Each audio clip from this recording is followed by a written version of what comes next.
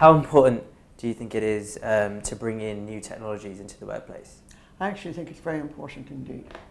And the reason I think it's important is because people work with people.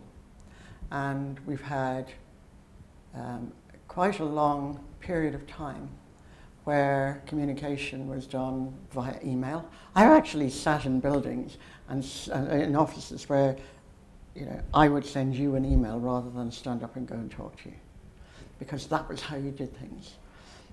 It's pretty stupid in my view, because actually we probably will get it faster resolved, anything resolved faster if we talk to each other.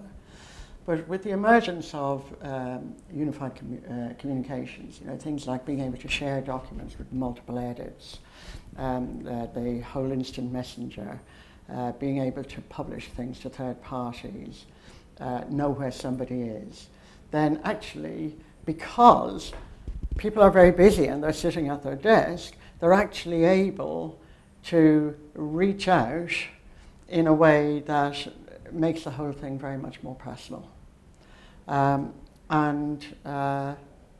It helps.